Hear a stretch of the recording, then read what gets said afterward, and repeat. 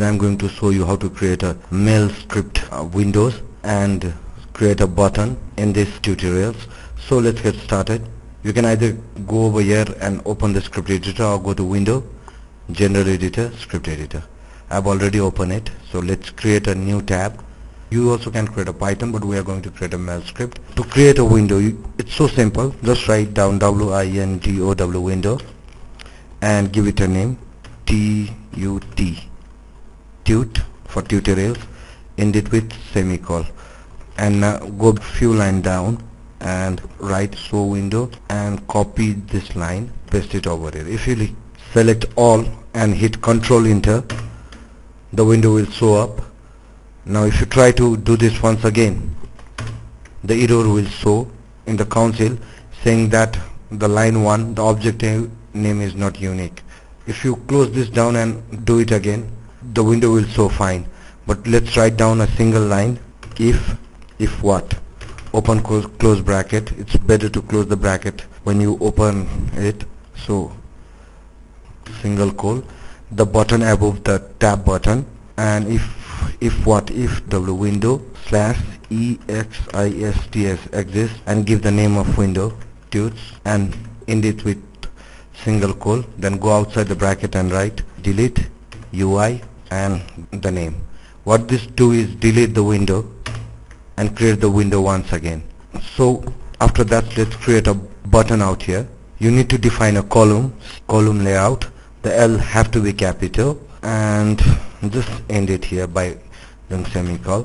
And to create a button, just write BUTTON button and end it.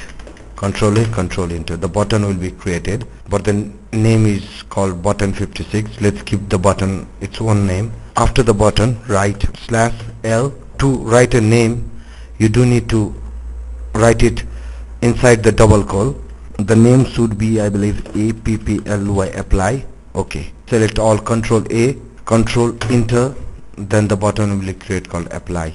You can also define the size of a button. So to define the size of a button, just after the button, /W for wide and /H for height, and give the value. For wide I am going to use 80. For height I am going to use, I believe, 80 for height too. Let's select and let's hit enter. The button is created with the height and wide of 80. So let's just increase the height to around 60. Let's give the wide of 200. Let's select all and hit enter.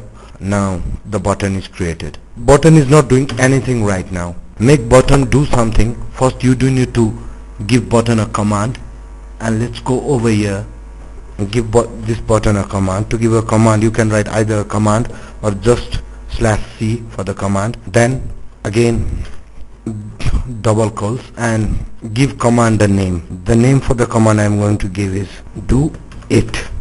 This is the command that I have given to the button. Now you do need to define a procedure. To define a procedure, write PROC procedure. What this procedure is going to do is execute this down small open close bracket, then write open curly and the close curly bracket. Whatever inside this will be executed by this button. So what we are going to do is a simple print what? Just write down the small curly bracket and write down, okay, print what? This is TUTORAILS. Okay, I'm just hit something. Now if you will select Control A and hit Control Enter again, then if you hit apply now, then this is going to say this is tutorials. If you hit again, this is going to do same thing again. Now let's create another button. Select the button, copy, hit paste, and for this button I am going to give it a different name. For apply, or I am just going to say just try. The two buttons will come, apply and just try. For this I have to define a new command because the command DOIT is already taken by apply. So just try do this, DOThis this. You also have to need to define another procedure for this one. So just select this line, copy it and paste it over here.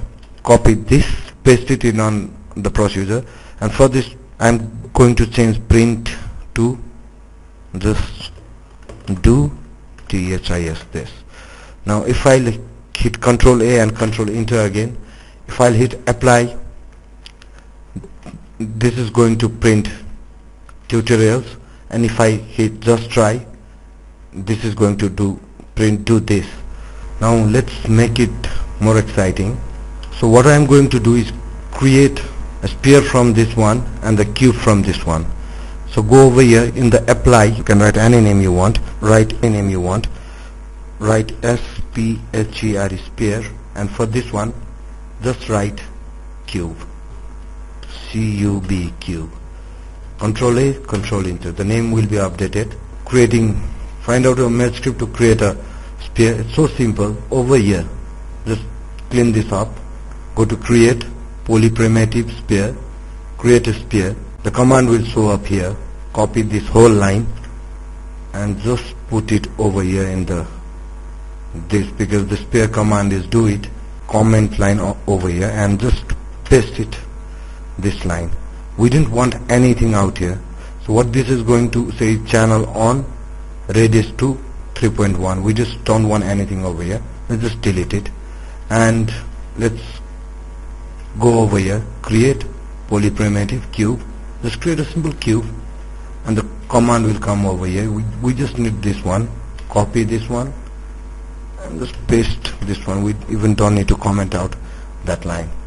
First you need to select all and hit enter to update the window. Let's just delete both of this. Now if you hit sphere, the sphere will be created, and if you cube, the cube is created over here. Let's see. Okay, I think this help you out.